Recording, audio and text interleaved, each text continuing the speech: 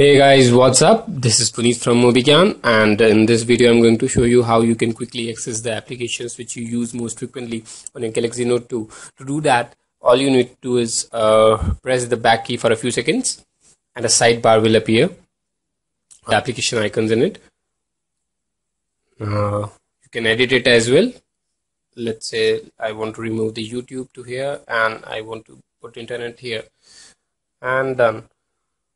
And in the sidebar you can change the position of the icons as well, or the applications as well. Let's say I moved Facebook to the top, Gmail to the second number, then Chrome, messaging, and whatever.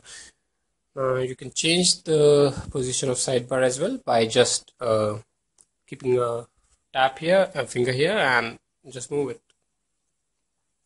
And you can change the position of the sidebars on any of the four sides.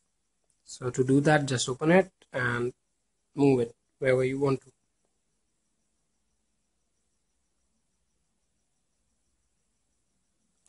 And to remove the sidebar, all you need to do is press the back key again for a few seconds and it's gone, as you saw.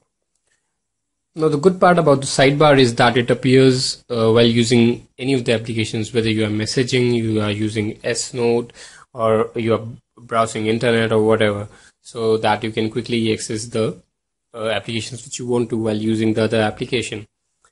However, the bad part is it becomes a bit irritating at times, especially while you are typing, messaging, or browsing even. So to do that, all you need to do is remove the sidebar by pressing the back key again for a few seconds.